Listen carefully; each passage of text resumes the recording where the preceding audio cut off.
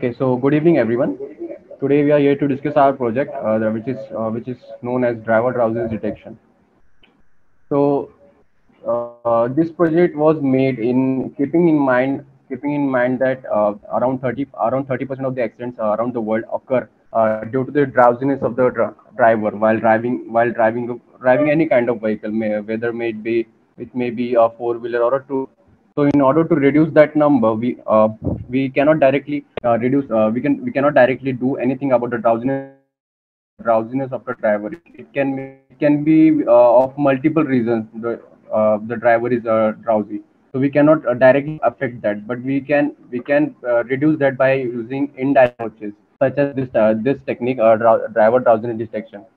So the methodology behind this technology is that we will behind the steering wheel we will put a camera, and the camera, when the car is stuck, when the driver is driving the car, the camera is real time monitoring and capturing the frames, which is capturing the frames and capturing the face of the driver while driving, and these captured frames are then stored. Then from the stored frames we will detect eye and mouth detection in a separate column, as you can see in the flow chart. First we will look for eye detection. If the eye is detected, then we will calculate the EAR, which is eye aspect ratio. And if the eye aspect ratio is greater than is greater than 4, that is a predetermined value, then we will sorry huh, uh, then we will raise the alarm, and the same can be said for the mouth detection. We will detect the mouth and will calculate the MA, that is mouth aspect ratio. And if the mouth aspect ratio is greater than 0.38, and then also we raise the alarm. So this model is particularly divided into three parts, that is face, eye and mouth detection, eye closure detection, and mouth open mouth detection. Here you can see the deeper explanation for that. In this step, we are using the dlib library in Python, in which we use a shell that is implemented by the dlib library, which uh, which places 68 facial landmarks on the of the face of the driver, around the edge of the face, on around the ear, around the eyes, nose, and mouth. Eyes, nose, and this is the formula we will be using for calculating the eye aspect ratio. So this is what is called the detailed 64 facial landmarks. So this is how these points are placed on the driver's mouth, and as you can see in this left diagram, the P1, we will calculate the vertical length, that is P2, P3, P6, and P5. And if this distance is less than the predetermined distance, then the alarm will be raised. And same, and the opposite can be said for this can be true for the mouth detection. This is the formula for the mouth detection, and this is the points that is put by 64 facial landmarks using dlib library. And if the vertical length, that we can see the points 50, 61, and 60, and so on. If the vertical length increases from the predetermined value, it also raises the alarm. In the beginning, we can see that uh, in this project, recently made advance. Initially, the detection was solely based on eye movement of the driver. So it was not sufficient, or it was not efficient enough to detect if the driver is drowsy or not. It can be of many factors, due to the low lighting condition, uh, due to the camera not being due to the face of the driver being not visible. So it was not as reliable as it is now.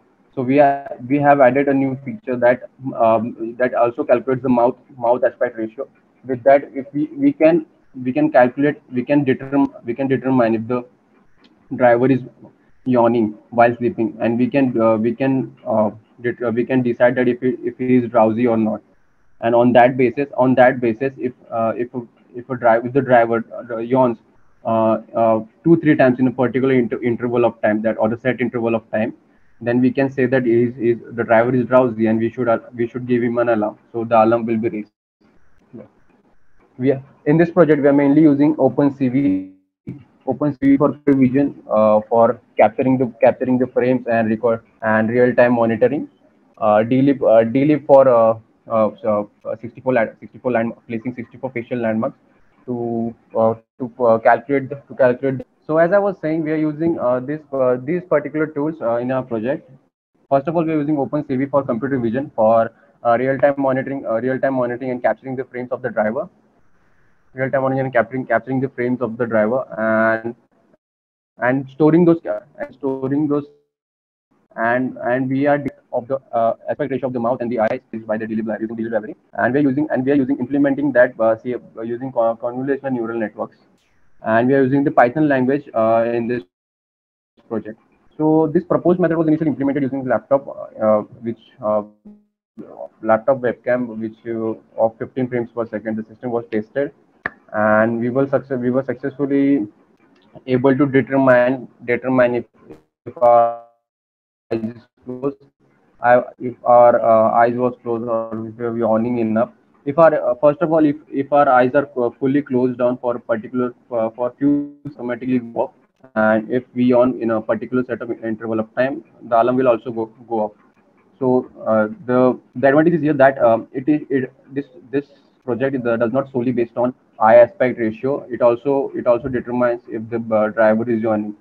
It may be it may can be happen that while driving the car, uh, due to the low lighting condition, the camera may think that the camera or the captured films may think that the driver's eyes are closed, but indeed they are not. So by taking in the factor of the mouth aspect ratio, we can also determine if we can determine correctly if the driver is sleepy or drowsy or not without giving him any fake alarm. So this is the screenshot we took of our project. So this is how it works. As you can see, there are 64 points placed on the face of the driver. If the eyes are closed, then you can see there is a red box named as sleepy, and after detecting it, the alarm will go off. And same if the mouth is open and it is yawning and sleeping, the alarm will also go off. So conclusion, our aim was to, as we researched through the papers and we took some references from the other papers, we our aim was to improve this methodology or technology to prevent or to reduce the percentage of the accidents that happens yearly due to the drowsiness of the driver.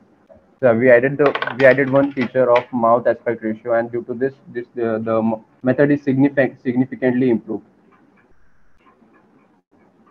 And these are the references we took from. That's all from my side, ma'am. Thank you.